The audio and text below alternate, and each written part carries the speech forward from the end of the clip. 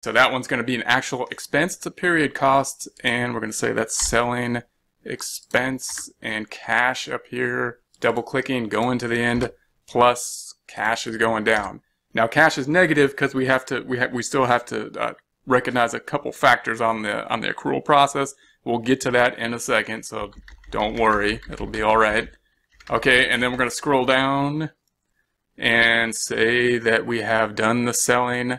Now we're on the general and admin. So general and admin, and we have the salaries here, and then we have the note. So let's take that one by one. We're going to say the general salaries, I just call them gen salaries, just to help us balance this out. It's going to be the debit. It's another period cost of cash, and that's going to equal, and if we scroll over, it's going to equal,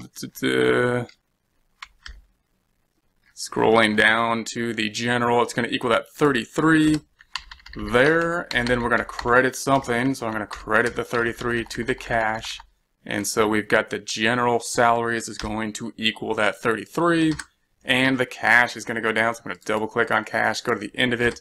That's the credit, and that puts us back in balance here.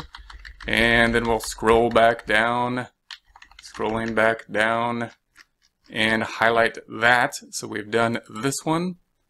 Actually, there's one more piece to that. There's the interest. So the interest in the cash. So I'm going to say interest expense on the long-term debt.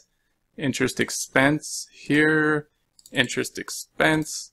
And that's going to be the 15,000. And we're going to credit cash once again. So cash. And that's going to be interest expense is going to go up in the debit. Cash, I'm going to double click on it, go to the end of it.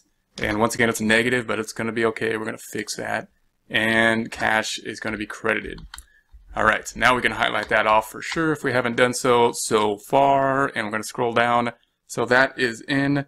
Okay, so now we're going to account for the cash that we received from the sales that we recorded on account. So we had the cash, but this is the total sales. These are the cash sales, and these are the sales on credit. We recorded that. What we didn't record is the collection of the revenues we made on sales during this time period. So this is the amount we'll need to record. So of the credit sales that we made up here, we have collected some of those. We sold them on credit, but it's been 3 months, so we've collected some of that in this time period. So we're going to debit cash and credit accounts receivable for the amount that we've received on the credit sales that we've made in this quarter. And I'm going to say that equals, and scroll down to the cash. So we're scrolling down to cash down here. Not the budget. We could get it from the budget actually, but it's going to be these items here. So I'm going to go up here and I'm going to sum them up because I don't have a total column on this one.